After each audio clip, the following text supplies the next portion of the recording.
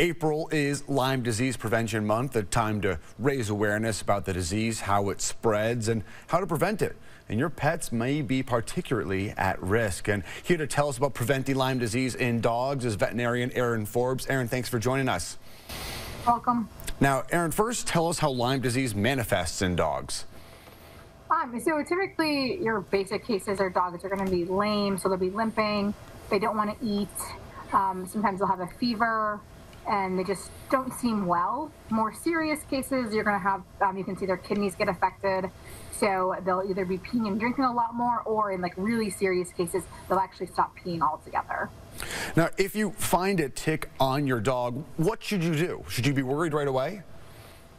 Yeah, so if you find a tick, it takes about 24 hours-ish for Lyme disease to transfer. So if you find a tick, you should remove it right away.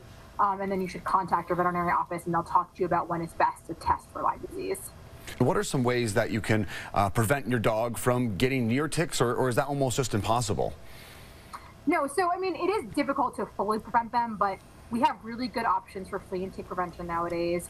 So there's a lot of different products out there. There's oral products, there's topical products, and there's like flea and tick collars.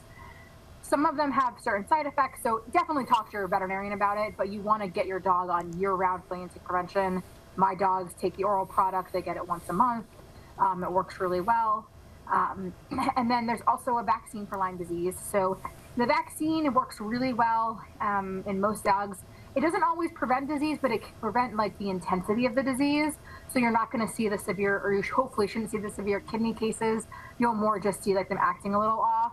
But a lot of times when I have dogs that have the vaccine, if they test positive for Lyme disease, they actually have no signs. So it's great because it's working to prevent the signs of Lyme disease.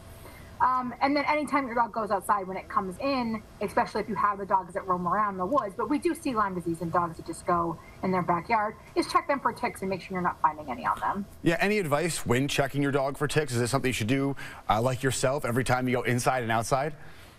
Yeah, I mean, really every time, and you want to check like their paws really well. Check anywhere that has a lot of long fur that might be harder to see. So you want to kind of check everywhere and just like run your hands along or use a comb. Because hopefully if you check them before the tick can attach or is attached for a long time, you'll actually prevent them from getting Lyme disease. And what if you're combing that hair and you see a tick there? What exactly should you do? Especially you don't want to get the tick on yourself. Yeah, so they make tick removers for dogs, so we have them obviously in our office. But you can also use like tweezers, or you can use your hands to just like pinch the tick and remove it.